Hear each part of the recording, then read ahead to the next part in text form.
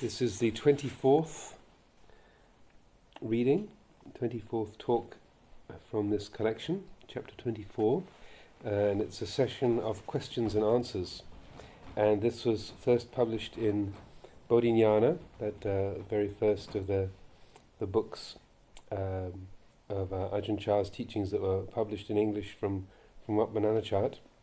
And the comment that goes with this says, notes were taken over a period of a few days from a session of questions and answers with a group of Western monks in 1972. And I believe, actually, that even though it says it was 1972, I have a suspicion that this was Jack Cornfield that originally edited this and did the translation and put it all together, and was part of the questioning session. So that probably happened somewhat before 72, since he was there in 68 to 70. But that's just my supposition. I had understood that this was Jack Cornfield's first piece of Ajahn Chah's teachings. Questions and answers. Question. I'm trying very hard in my practice, but don't seem to be getting anywhere. Answer. This is very important. Don't try to get anywhere in the practice. The very desire to be free or to be enlightened will be the desire that prevents your freedom. You can try as hard as you wish, practice ardently day and night, but if it is still with desire to achieve in mind, you'll never find peace. The energy from this desire will be a cause for doubt and restlessness. No matter how long or how hard you practice, wisdom will not arise from desire. So, simply let go. Watch the mind and body mindfully, but don't try to achieve anything. Don't cling even to the practice of enlightenment. Question. What about sleep? How much should I sleep? Don't ask me. I can't tell you. A good average for some is 4 hours a night. What is important, though, is that you watch and know yourself. If you try to go with too little sleep, the body will feel uncomfortable and mindfulness will be difficult to sustain. Too much sleep leads to a dull or restless mind. Find the natural balance for yourself. Carefully watch the mind and body and keep track of sleep needs until you find the optimum. If you wake up and then roll over for a snooze, this is defilement. Establish mindfulness as soon as your eyes open. Question. How about eating? How much should I eat? Answer. Eating is the same as sleeping. You must know yourself. Food must be consumed to meet bodily needs. Look at your food as medicine. Are you eating so much that you only feel sleepy after the meal, and are you getting fatter every day? Stop. Examine your own body and mind. There's no need to fast. Instead, experiment with the amount of food you take. Find the natural balance for your body. Put all your food together in your bowl, following the ascetic practice. Then you can easily judge the amount you take. Watch yourself carefully as you eat. Know yourself. The essence of our practice is just this. There's nothing special you must do. Only watch. Examine yourself. Watch the mind. Then you'll know what is the natural balance for your own practice. Question. Are the minds of Asians and Westerners different? Answer. Basically, there's no difference. Outer customs and language may appear different, but the human mind has natural characteristics which are the same for all people. Greed and hatred are the same in an Eastern or a Western mind. Suffering and the cessation of suffering are the same for all people. Question. Is it advisable to read a lot or study the scriptures as part of practice? Answer. The Dhamma of the Buddha is not found in books. If you want to really see for yourself what the Buddha was talking about, you don't need to bother with books. Watch your own mind. Examine it to see how feelings come and go, how thoughts come and go. Don't be attached to anything. Just be mindful of whatever there is to see. This is the way to the truths of the Buddha. Be natural. Everything you do in your life here is a chance to practice. It's all Dhamma. When you do your chores, try to be mindful. If you're emptying a spittoon or cleaning a toilet, don't feel you're doing it as a favour for anyone else. There is Dhamma in emptying spittoons. Don't feel you're practicing only when sitting still, cross-legged. Some of you have complained that there's not enough time to meditate. Is there enough time to breathe? This is your meditation. Mindfulness, naturalness in whatever you do. Question. Why don't we have daily interviews with the teacher? Answer. If you have questions, you're welcome to come and ask them any time. But we don't need daily interviews here. If I answer your every little question, you'll never understand the process of doubt in your own mind. It is essential that you learn to examine yourself, to interview yourself. Listen carefully to the lecture every few days, then use this teaching to compare with your own practice. Is it still the same? Is it different? Why do you have doubts? Who is it that doubts? Only through self-examination can you understand. Question. Sometimes I worry about the monk's discipline. If I kill insects accidentally, is this bad? Answer. Sila or discipline and morality is essential to our practice, but you must not cling to the rules blindly. In killing animals or in breaking other rules, the important thing is intention. Know your own mind. You should not be excessively concerned about the monk's discipline. If it's used properly, it supports the practice. But some monks are so worried about the petty rules that they can't sleep well. Discipline is not to be carried as a burden. The foundation of our practice here is discipline, good discipline, plus the ascetic rules and practices. Being mindful and careful of even the many supporting rules as well as the basic 227 precepts has great benefit. It makes life very simple. There need be no wondering about how to act, so you can avoid thinking instead of just being simply mindful. The discipline enables us to live together harmoniously. The community runs smoothly. Outwardly everyone looks and acts the same. Discipline and morality are the stepping stones for further concentration and wisdom. By proper use of the monk's discipline and the ascetic precepts, we are forced to live simply, to limit our possessions. So, here we have the complete practice of the Buddha. Refrain from evil and do good. Live simply, keeping to basic needs. Purify the mind. That is, be watchful of our mind and body, in all postures, sitting, standing, walking or lying down. Know yourself. Question. What can I do about doubts? Some days I'm plagued with doubts about the practice or about my own progress or the teacher. Answer. Doubting is natural. Everyone starts out with doubts. You can learn a great deal from them. What is important is that you don't identify with your doubts. That is, don't get caught up in them. This will spin your mind in endless circles. Instead, watch the whole process of doubting, of wondering. See who it is that doubts. See how doubts come and go. Then you will no longer be victimized by your doubts. You'll step outside of them and your mind will be quiet. You can see how all things come and go. Just let go of what you're attached to. Let go of your doubts and simply watch. This is how to end doubting. Question. What about other methods of practice? These days there seem to be so many teachers, so many different systems of meditation that it's confusing. Answer. It's like going into town. One can approach from the north, from the southeast, from many roads. Often these systems just differ outwardly. Whether you walk one way or another, fast or slow, if you're mindful, it's all the same. There is one essential point that all good practice must eventually come to, not clinging. In the end, all meditation systems must be let go of. Neither can one cling to the teacher. If a system leads to relinquishment, not to clinging, then it is correct practice. You may wish to travel, to visit other teachers and try other systems. Some of you have already done so. This is a natural desire. You will find out that 1,000 questions asked and knowledge of many systems will not bring you to the truth. Eventually, you'll get bored. You'll see that only by stopping and examining your own mind can you find out what the Buddha talked about. No need to go searching outside yourself. Eventually you must return to face your own true nature. Here is where you can understand the Dhamma. Question. A lot of times it seems that many monks here are not practicing. They look sloppy or unmindful. This disturbs me. Answer. It's not proper to watch other people. This will not help your practice. If you are annoyed, watch the annoyance in your own mind. If others' discipline is bad or they're not good monks, this is not for you to judge. You'll not discover wisdom watching others. Monks' discipline is a tool to use for your own meditation. It's not a weapon to use to criticize or find fault. No one can do your practice for you, nor can you practice for anyone else. Just be mindful of your own doings.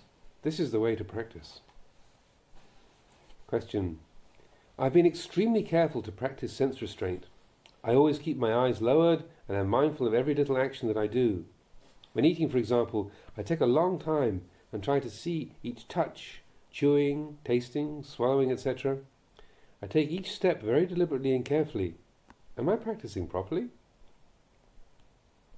Answer. Sense restraint is proper practice. We should be mindful of it throughout the day, but don't overdo it. Walk and eat and act naturally, and then develop natural mindfulness of what's going on within yourself. Don't force your meditation, nor force yourself into awkward patterns. This is another form of craving. Be patient. Patience and endurance are necessary. If you act naturally and are mindful, wisdom will come naturally too. Question. Is it necessary to sit for very long stretches? Answer. No. Sitting for hours on end is not necessary.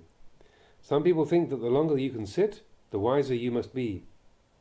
I've seen chickens sit on their nests for days on end. Wisdom comes from being mindful in all postures. Your practice should begin as you awaken in the morning. It should continue until you fall asleep. Don't be concerned about how long you can sit. What is important is only that you keep watchful whether you are working or sitting or going to the bathroom. Each person has his own natural pace. Some of you will die at age 50, some at age 65, some at age 90. So too your practices will not all be identical.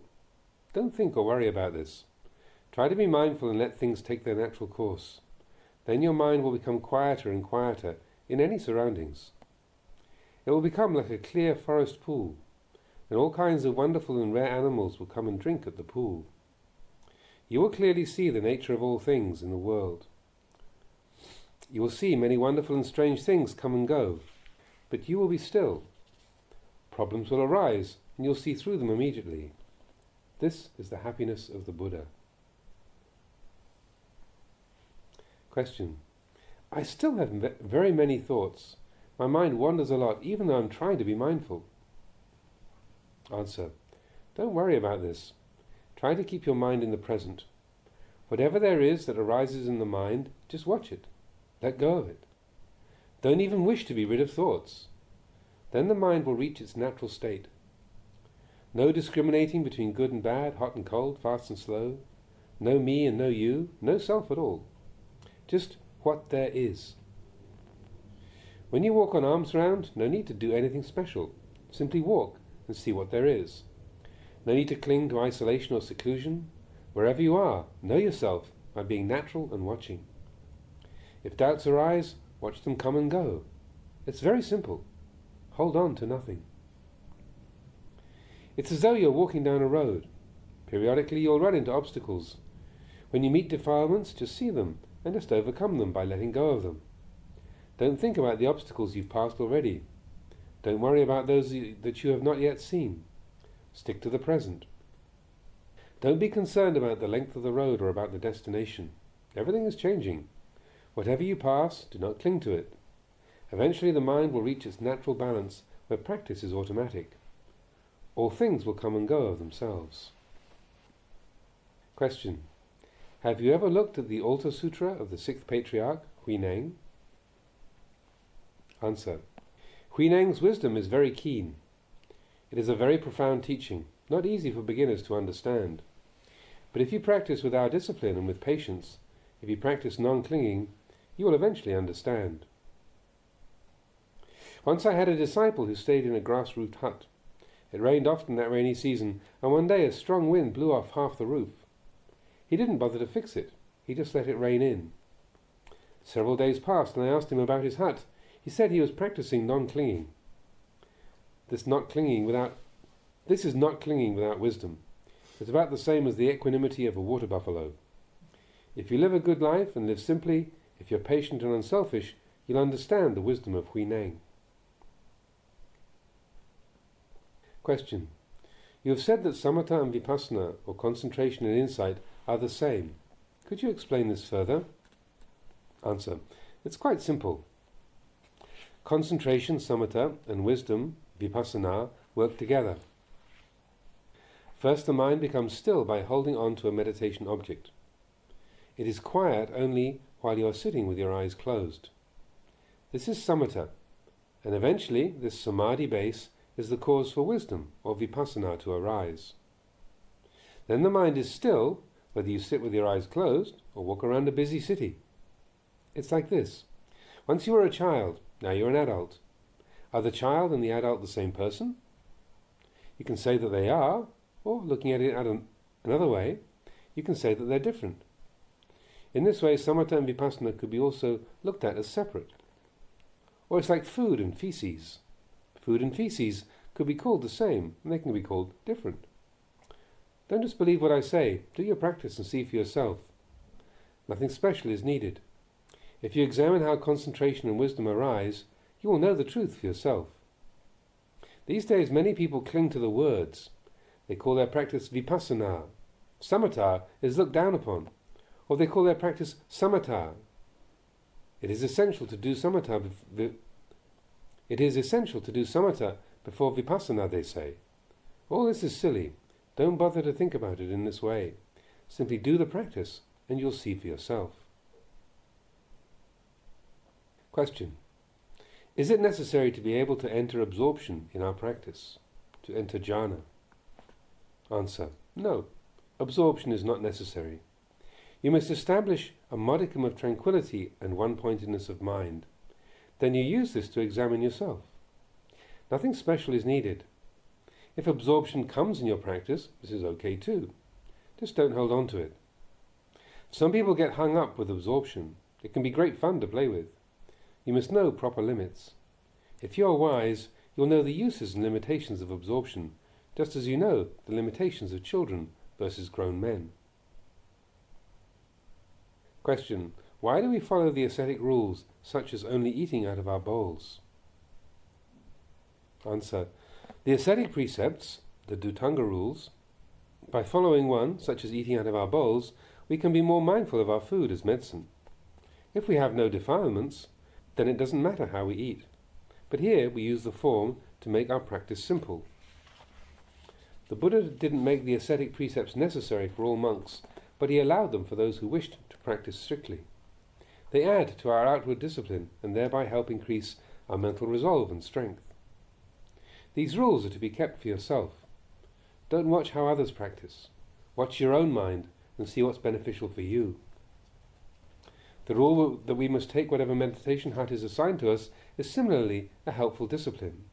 It keeps monks from being attached to their dwelling place. If they go away and return, they must take a new dwelling. This is our practice, not to cling to anything. Question. If putting everything together in our bowls is important, why don't you, as a teacher, do it yourself? Don't you feel it's important for the teacher to set an example? Answer. Yes, it's true. A teacher should set an example for his disciples. I don't mind that you criticize me. Ask whatever you wish. But it's important that you do not cling to the teacher. If I were absolutely perfect in outward form, it would be terrible. You would all be too attached to me. Even the Buddha would sometimes tell his disciples to do one thing and then do another himself. Your doubts in your teacher can help you. You should watch your own reactions. Do you think it's possible that I keep some food out of my bowl in dishes in order to feed the laymen who work around the temple? Wisdom is for yourself to watch and to develop. Take from the teacher what is good. Be aware of your own practice. If I am resting while you must all sit up, does this make you angry? If I call the colour blue, red, or say that male is female, don't follow me blindly. One of my teachers ate very fast. He made noises as he ate, yet he told us to eat slowly and mindfully. I used to watch him and get very upset. I suffered, but he didn't. I watched the outside. Later I learned. Some people drive very fast, but carefully. Others drive very slowly and have many accidents. Don't cling to rules, to out of form. If you watch others at most 10% of the time and watch yourself 90%, this is the proper practice. At first I used to watch my teacher Ajahn and had many doubts. People even thought he was mad. He would do strange things or get very fierce with his disciples. Outside he was angry, but inside there was nothing, nobody there. He was remarkable. He stayed clear and mindful until the moment he died. Looking outside the self is comparing, discriminating. You'll not find happiness that way, nor will you find peace if you spend your time looking for the perfect man or the perfect teacher. The Buddha taught us to look at the Dhamma, the truth, not to look at other people. Question: how can we overcome lust in our practice? Sometimes I feel as if I'm a slave to my sexual desire. Answer: lust should be balanced by contemplation of loathsomeness. Attachment to bodily form is one extreme, and one should keep in mind the opposite. Examine the body as a corpse and see the process of decay, or think of the parts of the body such as lungs, spleen, fat, feces, and so forth. Remember these and visualize this loathsome aspect of the body when lust arises. This will free you from lust. Question: how about anger? What should I do when I feel anger arising? Answer: you must use loving kindness. When angry states of mind arise in meditation, balance them by developing feelings of loving kindness. If someone does something bad or gets angry, don't get angry yourself. If you do, you're being more ignorant than they are. Be wise. Keep in mind compassion for that person who is suffering. Fill your mind with loving kindness as if they were a dear brother. Concentrate on the feeling of loving kindness as a meditation subject. Spread it out to all beings in the world. Only through loving kindness is hatred overcome. Sometimes you may see other monks behaving badly. You may get annoyed. This is suffering unnecessarily. This is not yet our Dhamma. You may think like this: he's not as strict as I am. They're not serious meditators like us. Those monks, they're not good monks. This is a great defilement on your part.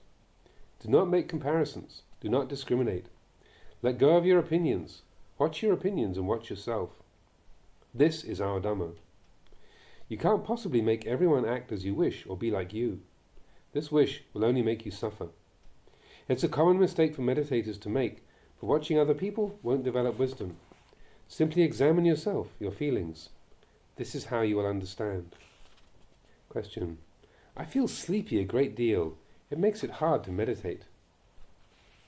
Answer: there are many ways to overcome sleepiness. If you're sitting in the dark, move to a lighted place.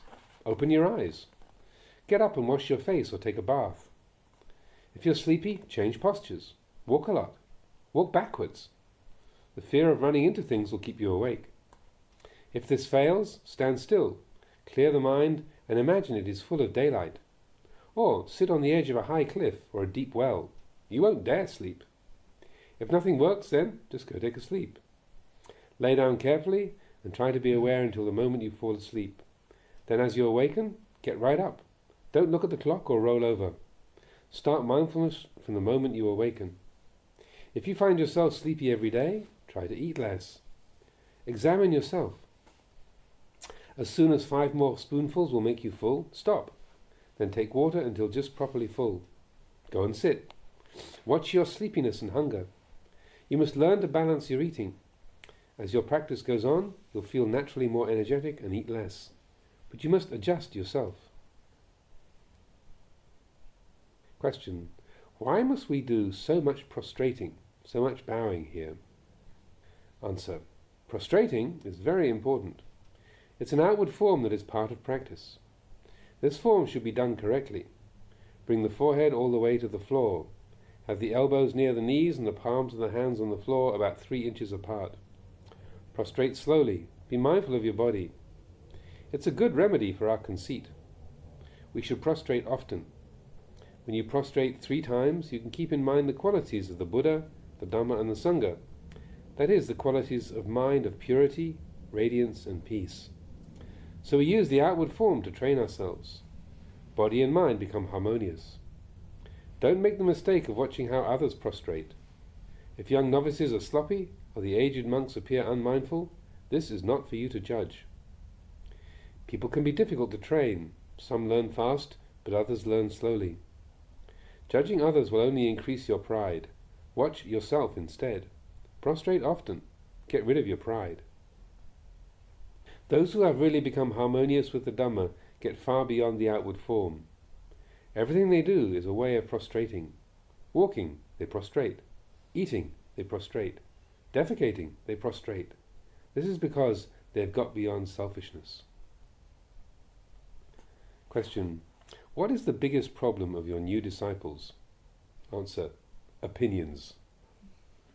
Views and ideas about all things, about themselves, about practice, about the teachings of the Buddha. Many of those who come here have a high rank in the community. There are wealthy merchants or college graduates, teachers and government officials. Their minds are filled with opinions about things. They are too clever to listen to others. It's like water in a cup. If a cup is filled with dirty, stale water, it's useless. Only after the old water is thrown out can the cup become useful. You must empty your minds of opinions, then you'll see. Our practice goes beyond cleverness and beyond stupidity. If you think, I'm clever, I'm wealthy, I'm important, I understand all about Buddhism, you cover up the truth of anatta, or no self. All you see is self, I, mine. But Buddhism is about letting go of self, voidness, emptiness, nibbana. Question: are defilements such as greed or anger merely illusory, or are they real? Answer: they are both. The defilements we call lust or greed or anger or delusion, these are just outward names, appearances, just as we call a bowl large, small, pretty, or whatever. This is not reality. It is the concept we create from craving. If we want a big bowl, we call this one small. Craving causes us to discriminate. The truth, though, is it merely is what it is. Look at it this way. Are you a man? You can say, yes. This is the appearance of things, but really, you're only a combination of elements, or a group of changing aggregates. If the mind is free, it does not discriminate. No big and small, no you and me. There's nothing. Anatta, we say, or not self. Really, in the end, there is neither atta nor anatta. Question: could you explain a little more about kamma? Kamma is action. Kamma is clinging. Body, speech and mind all make kamma when we cling. We make habits. These can make us suffer in the future. This is the fruit of our clinging, of our past defilement. All attachment leads to making kamma. Suppose you were a thief before you became a monk. You stole, made others unhappy, made your parents unhappy. Now you're a monk, but when you remember how you made others unhappy, you feel bad and suffer, even today. Remember, not only body but speech and mental action can make conditions for future results. If you did some act of kindness in the past, and remember it today, you'll be happy. This happy state of mind is also the result of past kamma. All things are conditioned by cause, both long-term and, when examined, moment to moment. But you need not bother to think about past or present or future. Merely watch the body and mind. You must figure kamma out for yourself. Watch your mind. Practice and you'll see clearly. Make sure, however, that you leave the kamma of others to them. Don't cling and don't watch others. If I take a poison, I suffer. No need for you to share it with me. Take what is good that your teacher offers. Then you can become peaceful.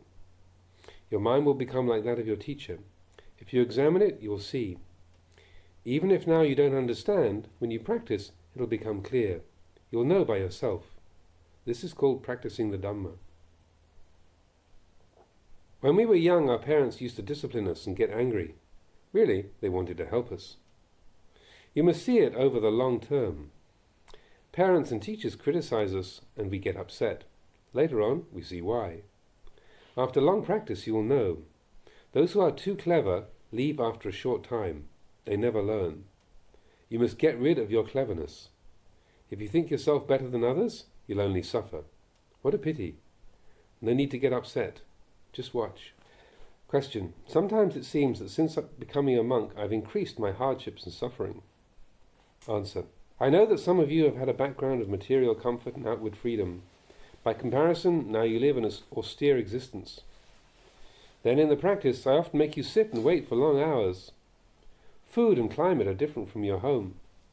But everyone must go through some of this. This is the suffering that leads to the end of suffering. This is how you learn. When you get angry and feel sorry for yourself, it's a great opportunity to understand the mind. The Buddha called defilements our teachers. All my disciples are like my children. I have only loving kindness and their welfare in mind. It's for your own good.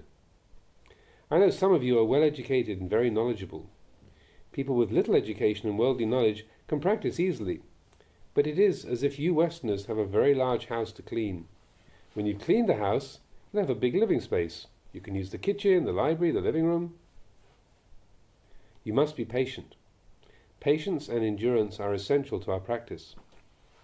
When I was a young monk, I didn't have it as hard as you. I knew the language and was eating my native food. Even so, some days I despaired. I wanted to disrobe or even commit suicide. This kind of suffering comes from wrong views. When you've seen the truth, though, you're free from views and opinions. Everything becomes peaceful. Question. I've been developing very peaceful states of mind from meditation. What should I do now? Answer. This is good.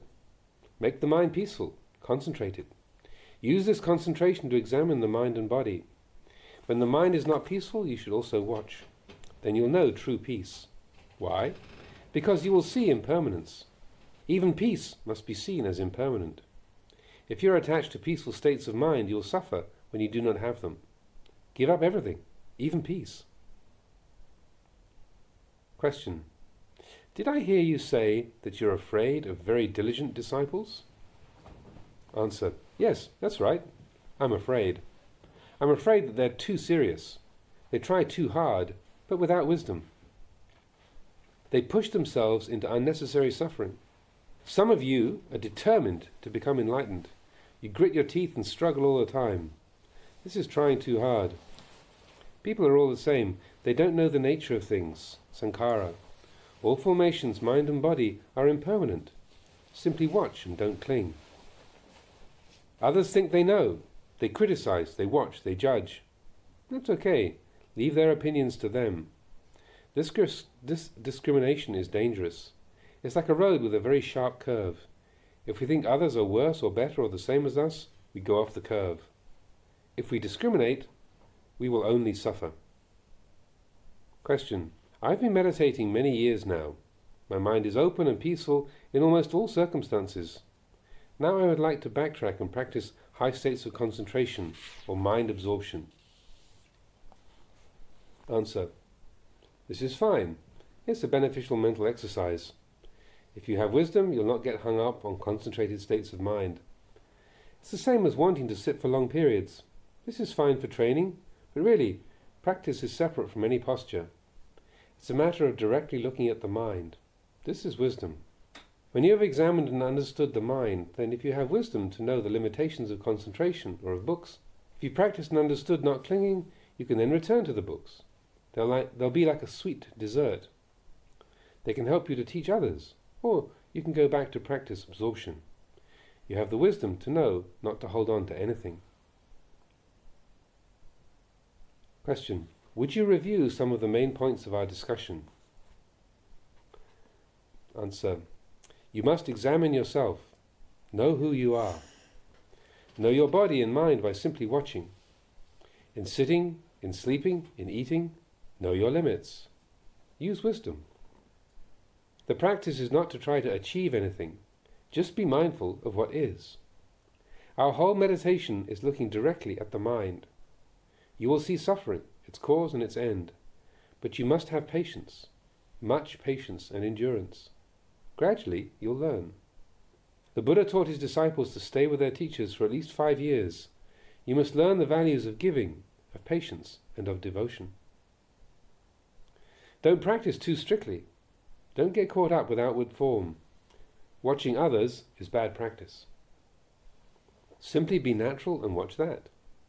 Our monk's discipline and monastic rules are very important. They create a simple and harmonious environment. Use them well.